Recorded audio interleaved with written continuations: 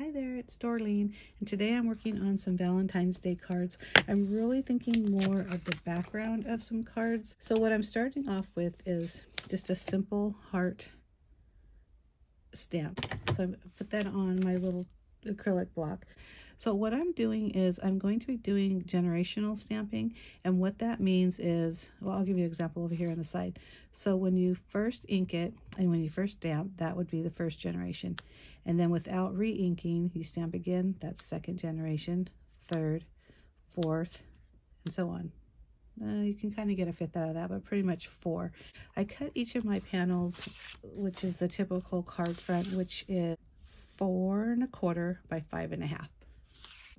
First, second, third, fourth, fifth. Let's try 6. Wow, that shows you how juicy that is, because you do get a little bit of an impression on that 6th one. So I'm just going to go from the left to the right and do pretty much the exact same thing. You notice I'm not measuring because I just want this to be very casual, but it's going to be the same thing, just one right underneath each other. Oh, that's so fun. You can tell it's off, but like I said, this is just really for the background.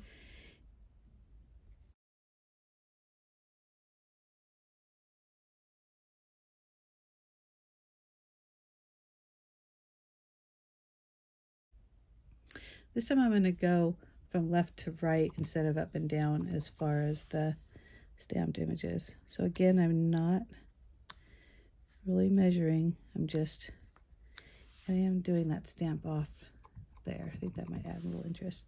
And that isn't by no ways straight. I'm going to try to do this one a little bit straighter. I mean, I like quirky, but that's a little too quirky.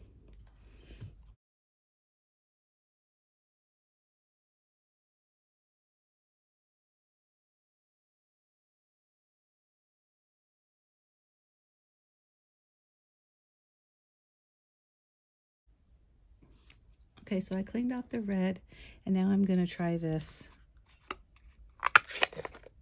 Rich Razzleberry, which is also from Stampin' Up. And this time, let's see, we've done up, we've done across.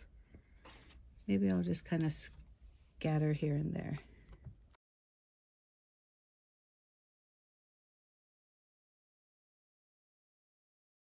Oh, I like the way that looks. And you see how I'm not really paying too much attention on where I'm putting which color or which generation that we talked about, but that still looks really pretty. I don't want to stamp too much on top of each other, but I can do a little bit, especially when we get to the lighter generations. All right, I like that. And I'm going to use this Cotton Candy by Close to My Heart. Let's see. So we did up, we did across, we did all over. How about, yeah, this is definitely not as juicy as like the red and the Razzleberry, but it still gives 3 generations, and I like that. So I'm going to do a couple of lines alternating.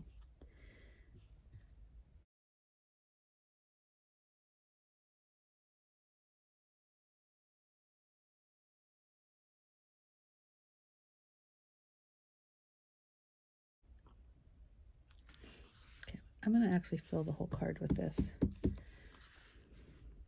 Here's a look again at what we did. So this one was a little alternating pattern, way off, but I don't know what happened, but it's okay, because like I said, I'm planning on using these for backgrounds for cards. This one was just a splattering of hearts using that Razzleberry. And there we go for that.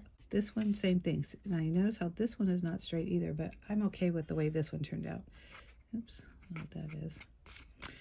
So now let's make some cards. You can see there, I mentioned the red ink is very juicy, so I must have had some on my fingers. So what I did is I cut a really thin strip of the black, and I'm just going to cover it.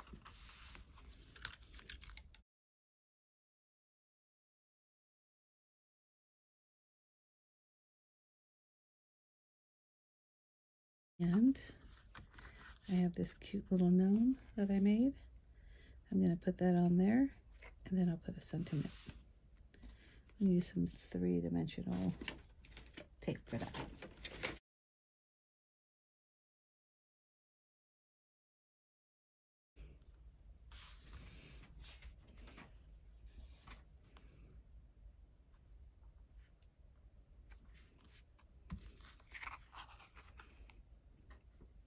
Okay, that's super cute. So I need to put a sentiment. I might do them on strips and do them here. Kind of debating. I'm thinking about that. I'm going to finish more cards and zip through them, and at the end I'm going to show you in a real-time motion so you can see the completed cards. But basically I'm going to be doing the same type of thing, using these backgrounds that we created, putting some sort of die cut or focal image with sentiment, and then of course put them on a card base. Hopefully you like this video, and if you do, please give me a thumbs up. If you're not already, hit that subscribe button below. You can also hit the notification bell if you'd like to be notified of my new videos. I do post at least one video a week.